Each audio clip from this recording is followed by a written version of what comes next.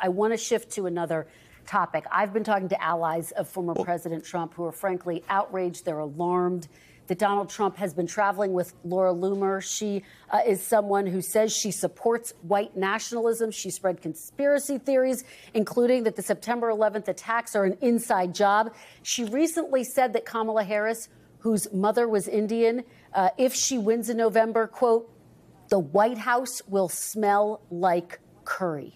Senator, you are married to an Indian American woman. What was your reaction to hearing those comments specifically?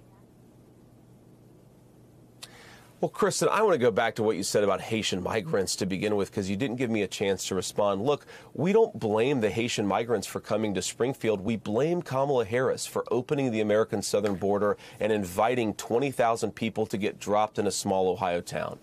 Now, you asked about Laura Loomer. Look, Laura Loomer is not affiliated with the Trump campaign. She said something about curry in the White House that I first read about this morning, actually, because I knew that you would ask me about it. Look, Kristen, I make a mean chicken curry. I don't think that it's insulting for anybody to talk about their dietary preferences or what they want to do in the White House. I think what Laura said about Kamala Harris is not what we should be focused on. We should be focused on the policy and on the issues. And look, so yeah, do I agree with what Laura Loomer said about Kamala Harris? No, I don't. I also don't think that this is actually an issue of national import.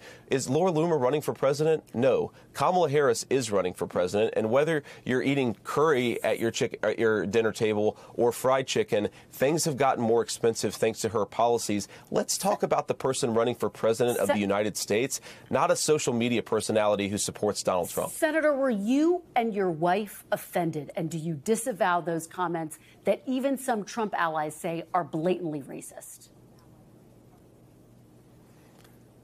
Kristen, I just told you I don't like those comments, and I think that we ought to be focused on Kamala Harris's policy failures. I also don't look at the internet for every single thing to get offended by. I'm running for vice president because I think Kamala Harris has been a disaster, and we have to undo her policies. That's what we should be focused on. But by the way, when I say we, I mean the American media. Kamala Harris opened the border. She made food unaffordable. We should be talking about her failure as an American leader, not a social media personality who supports Donald Trump. Thanks for watching. Stay updated about breaking news and top stories on the NBC News app or follow us on social media.